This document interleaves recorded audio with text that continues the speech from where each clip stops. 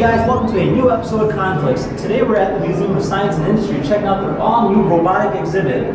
I have here Jason, the lead robotics, actually, you're in charge of this area, is that correct? Yeah, there's actually 3 robot specialists, and we repair what breaks throughout the day, and we also change all the batteries. My background is in education, and I worked at another museum prior to coming here. Okay. And with this exhibit, we actually travel. So far, it's been here at the Museum of Science and Industry in Chicago. It's been in Denver, and it's been in Philadelphia. So we travel with it, and are constantly repairing what needs to be repaired and upkeeping too. And as it does travel, we have added new robots. Very nice. So this here is actually anything that you haven't really seen in your house or anything like that. And these robots are one of a kind. So let's just kind of go through each one and kind of talk about it. Now this here, this is what? Robot? Robo Thespian. Robo Thespian, okay. Can you tell me a little bit about this robot? Yeah, this robot is designed and developed by Engineered Arts. They're in the United Kingdom. And you can actually control this robot using a touch screen here. So if you come up to the library and you simply push one of these, so we'll have him say a little poem. Circuits are red, actuators are blue. Robotics is sweet and Robo Thespian loves. Oh, hi. Did you like my poem? Very nice. So as you can tell, he probably has a lot of different servos, is that correct? He's controlled with servos and different air muscles. Oh, nice. Also. Alright, so let's go ahead and check out the new Robotis Mini. Now, this is actually made by Robotis, a company we've seen before that also made the Bioloid robot. Now, this here is actually one of their prime robots, which we'll be actually seeing the OP2, which is back there. So this here is actually the Mini Darwin, in which is just programmed as a typical humanoid robot, in which we can actually just kind of do different functions, such as dance, walk, play soccer, and so much more. So let's go ahead and turn him on and see what he does. So they kind of have it set up where you have an app, so you can actually do like move him forward, move him back, greet, and you can tell that his servos are quite quick. He moves quite quick as well too. That's pretty interesting. You got some karate too. Very nice. Definitely see him coming up in my future in my death battle videos. And what do we have here? This is actually Amron. So what is this typically used for in the real world? In the industry, this would be used in hospitals to help carry around medicine. Okay. You can see if you want to move around this side. But this particular one is loaded with shelves. So we also use it to help us carry some of our tools and batteries to the different robots when we need it. That's nice. These are all the robots. This is our Cube station. It's a modular robotics. It's the company that designed and developed these. And they together just a little bit like Legos. So Jason, what do we have here? This here is our hexapod robot. We call it Daisy. And the reason it's called Daisy is because all of the red modules, all the motors in there are daisy chained together.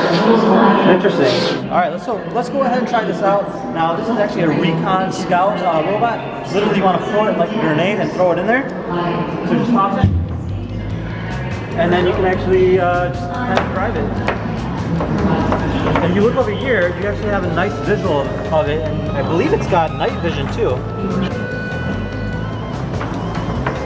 So you can see that it does go off terrain quite well. That's pretty interesting. That's cool.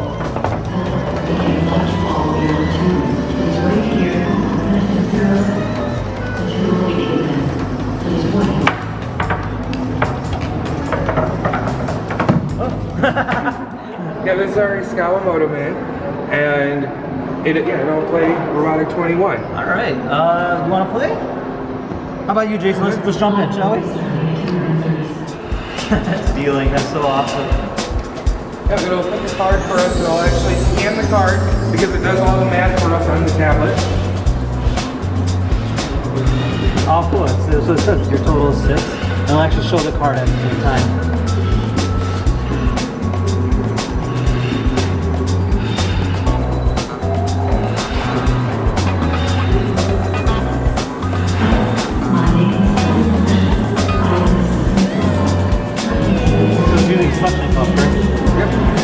Yes, this one's got some compressed air. 17's in the hole. 8, come on, 21.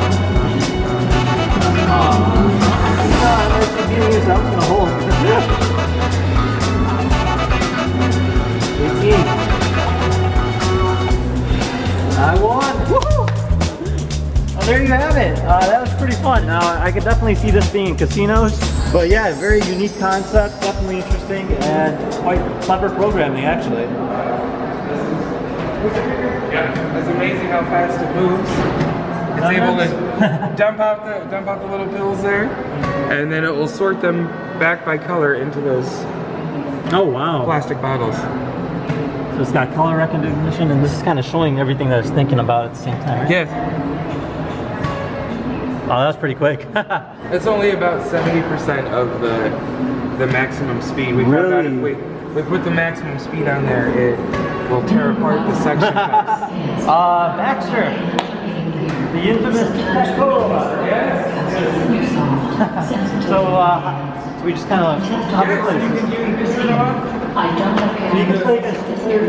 Baxter can play against 2 players at once. Yeah. So to start, you press start and then you'll lay your O.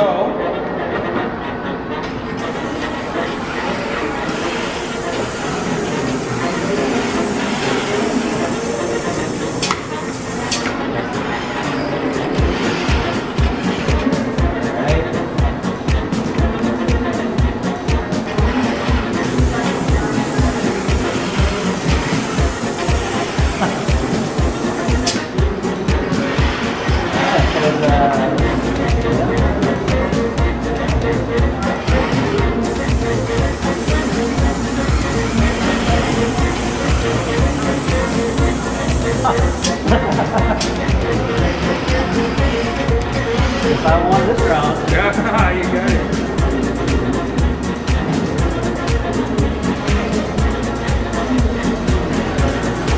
You got some shifty eyes.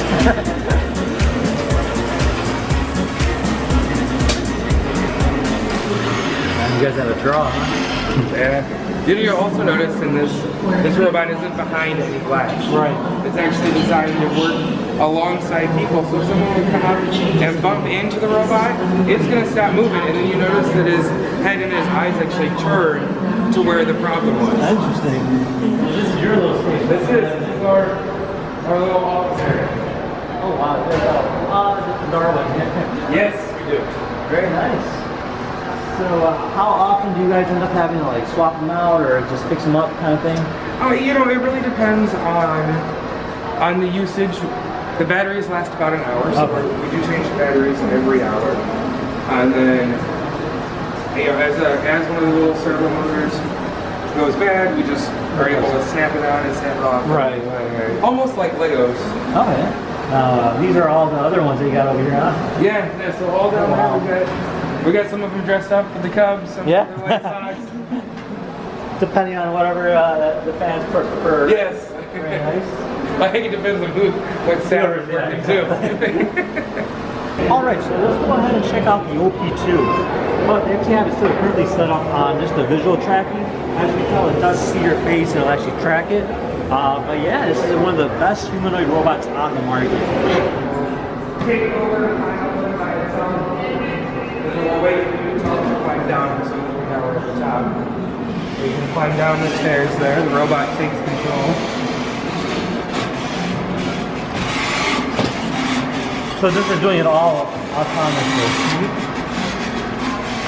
And you have a live view camera and you have, oh, that's pretty interesting.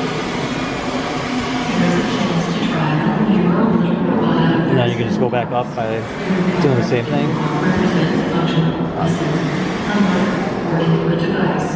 That's pretty cool.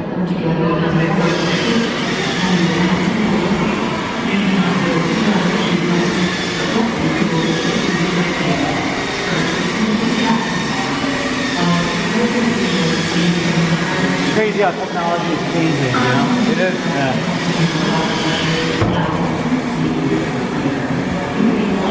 It looks like we got a little soccer thing set up over here as well. Over here.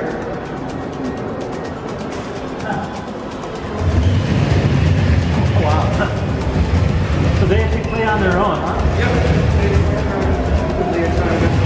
We're able to do that because in the ceiling there's a camera that senses the colors on the field. The dot's going to be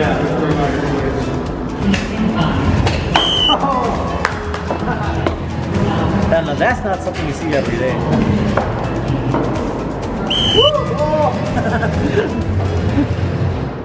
Now these are facial expressions. So depending on what you click, they'll actually demonstrate that feature, huh? So if I do angry, you can see his eyes kind of rotate.